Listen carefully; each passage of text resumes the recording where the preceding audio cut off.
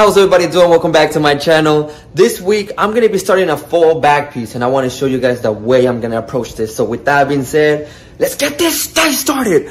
Let's go. I gotta get ready for tomorrow. First thing is first, gotta charge this tablet, gotta charge microphones, 2 batteries so I never run out of charge.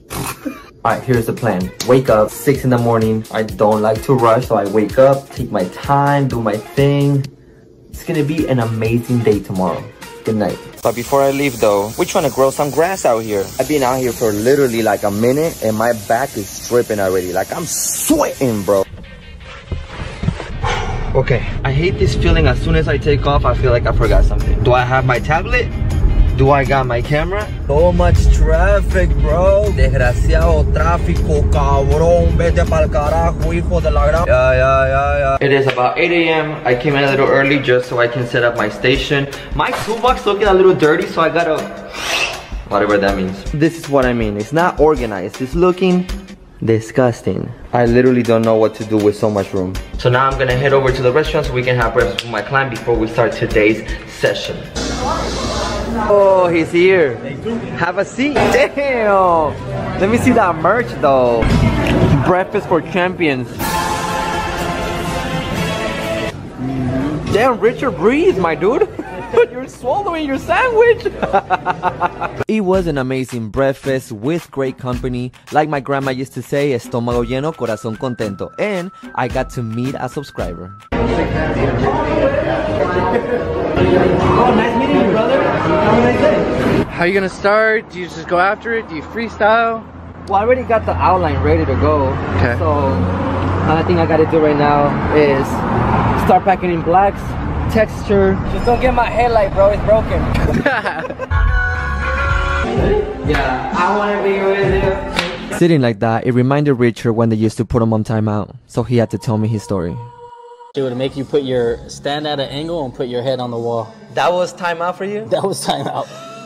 Alright, let's get it.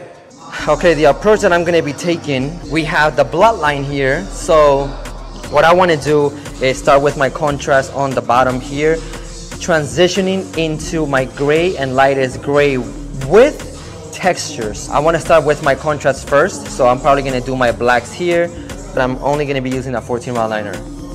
Within 15 minutes, I realized that my client's chair was way too high, my chair was way too low. There was no way I was gonna make it through the day. My shoulder is getting tired. I was like, this is too high. I'm tattooing like this. Let's give it a try. Have a seat. How do you feel? Whatever, bro. After applying my dark tones, I'm ready to execute the texture with my medium gray and make it look like stone.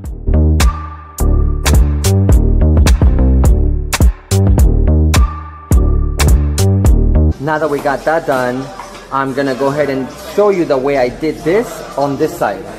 The only thing I'm gonna do right now is just pack in my black before I start adding the grays, because I feel like the grays is what really makes the difference on here. You gotta trust the progress or process? Process. Trust the process. It looks empty, naked. There you go. But once you add the shading, the bedazzle, that's when it becomes what it's supposed to look like. Right. Before somebody comments about the line work, this was on purpose. To be able to achieve the illusion that it looks like stone, I have to be able to imitate what the statue actually looks like. So I'm gonna start wherever my heart desires. As soon as I started doing this area, I realized that the 14 round liner was not gonna help me, so I had to switch to a 7 round liner. I'm gonna start right here. Texture, and like I said, I'm using my 7 round liner. The most important thing here is keeping in mind where the highlight is. Don't rush it. It's such a big project that it's very easy to just mess up the contrast and the highlights. So take your time. It is very important to be patient on this area because doing texture will definitely make you feel frustrated. So take your time and breathe. If I hum a song, can you guess what song I'm singing to, Richard? Ooh. I'm gonna do my best. Hold on. Lollipop. No way, bro. How the fuck did you guess that? Dog, I know your brain, bro.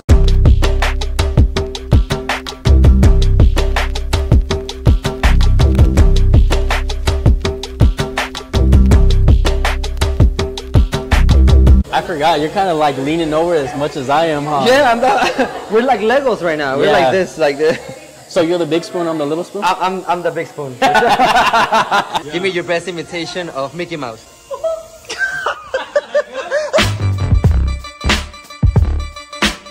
I 100% underestimated this tattoo. It has a whole bunch of detail. When I put together this design, I set myself up for success. So I really thought I was gonna go through it way faster than this, but as soon as I started doing it, I realized that all the little details are time consuming. So I had to take my time and be patient.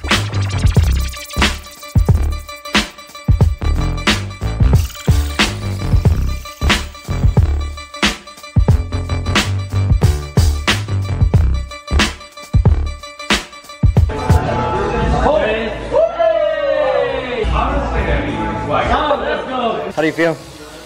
Tired?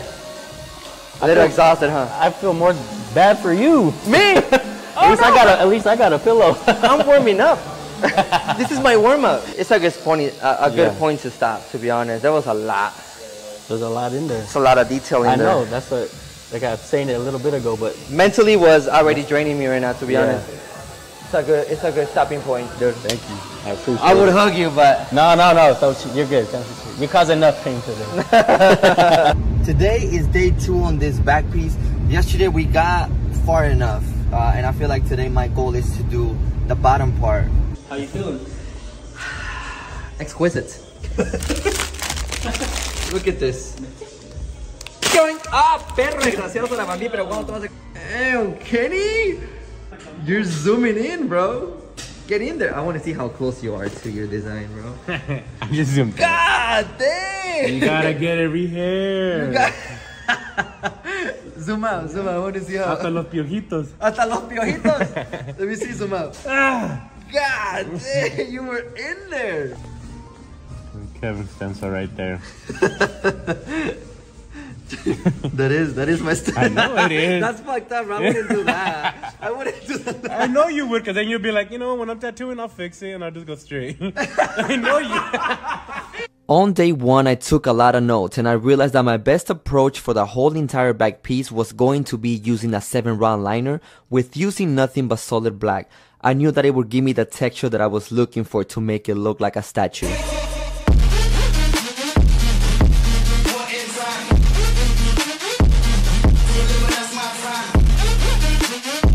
Once I saw the way it was turning out, I knew that I had made the right choice and I committed to using this technique for the whole project.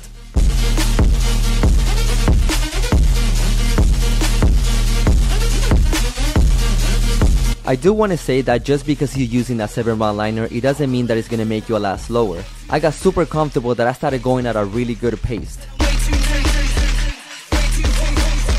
As I was doing the skull, my client started feeling a lot more pain, so I just decided to finish up with this area and send them home.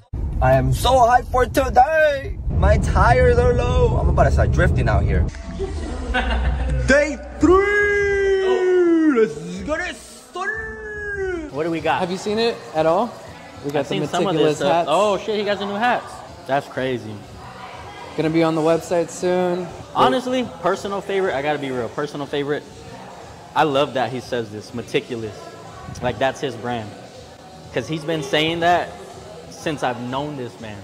This right here, that's like the most recognizable thing about Kevin. That's fun.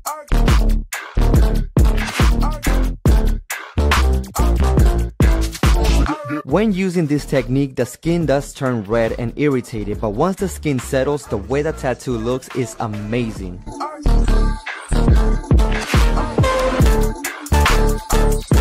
On this area, I'm not putting a lot of pressure on the skin because on this area, I want the face to look brighter than anything else.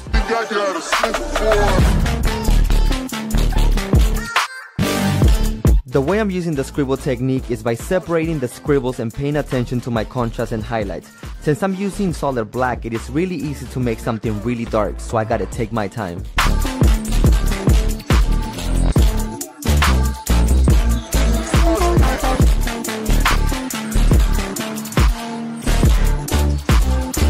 The best way to achieve texture is by not finding a shortcut. It is to literally do every single little thing that you see and make it stand out. You have to match the same energy from beginning to end or you're gonna really see the difference. I had to let it heal before going back in, But the back piece is turning out insane with a whole bunch of textures, so much contrast, and it's just looking amazing. I can't wait. Like, I can't wait to finish it. This is gonna be an insane project. Ah, it's pulling your piercing. No, it doesn't hurt. Pull Oh. Ah. It doesn't hurt, I promise. I was like, oh no, I'm pulling your piercing, bro. No.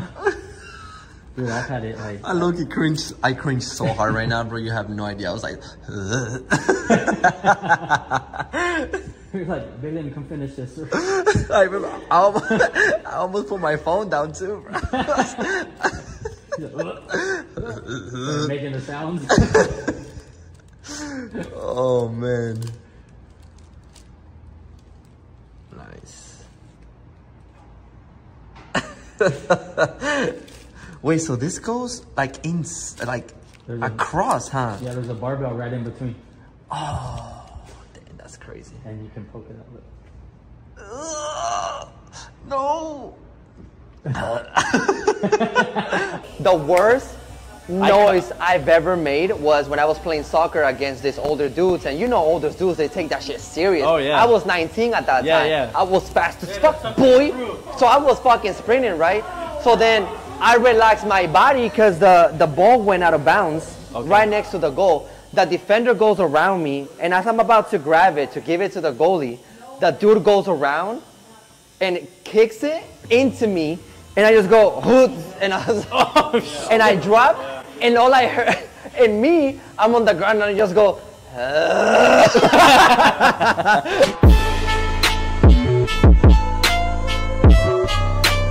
I really enjoy doing this part of the back and the concept that we chose because it allowed me to cover up the tattoo without a problem.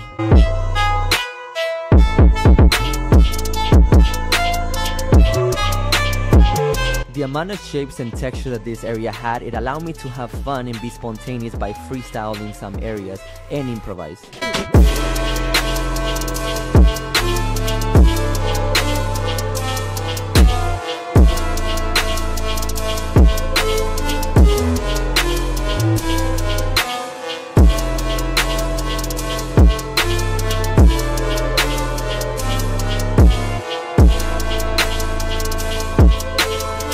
On this area, the skin can get really irritated and it's really sensitive, so make sure to pay attention.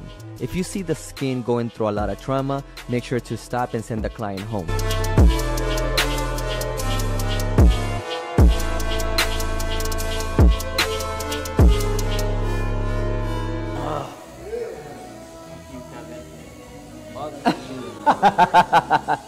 Sorry.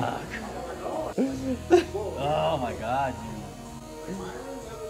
Hey, but think about it. You're gonna have a back piece for the rest of your life. That's the. He's like, that don't mean it don't hurt. Yeah. I know, everybody wants a back piece until they're getting it done. Yeah, so they sit That's how down. it is. As soon as I got to the bottom, it got really tricky for Richard, very sensitive area, so I had to navigate and take my time to be able to complete it.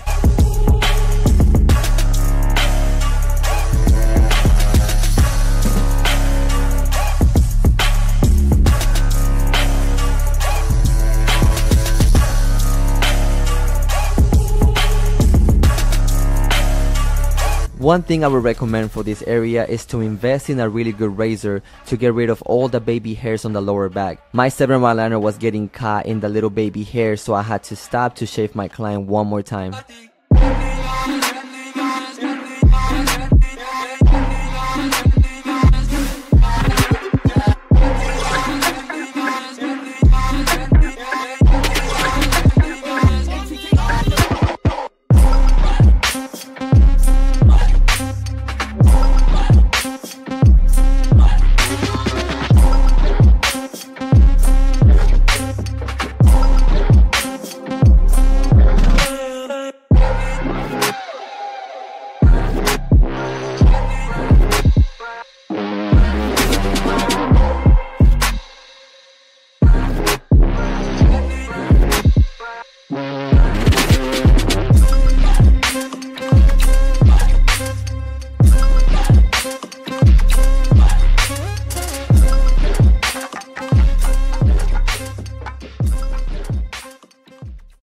En la parte de arriba de este proyecto quise empezar con la cultura madre, los olmecas, la primer civilización de Mesoamérica, que habitó en las tierras bajas del Golfo de México. Gracias a ellos los toltecas, mayas y mexicas existieron. En la parte del medio de este proyecto tenemos a Coatlicue, la diosa madre de los mexicas, creadora del sol y la diosa de la fertilidad. En la parte inferior de la espalda tenemos a Quetzalcóatl. Para los mexicas, mayas y toltecas, la serpiente emplumada o Coculcán es el dios de la vida y la luz, relacionado con el viento y el agua, el dios de la naturaleza y la vegetación. Y al costado de la espalda tenemos a Dilten 26 de Yaxchilán, una representación maya donde la señora Choc está preparando a su esposo Escudo Jaguar II para la guerra. Este proyecto es muy importante para mí no solo por mis raíces, pero también tiene un significado muy profundo que está lleno de historia. Y es un honor para mí seguir contando su historia por medio de mi arte, igual que ellos lo hicieron. Y aquí les presento el resultado final de este proyecto que lo llamé Cultura Madre. Gracias.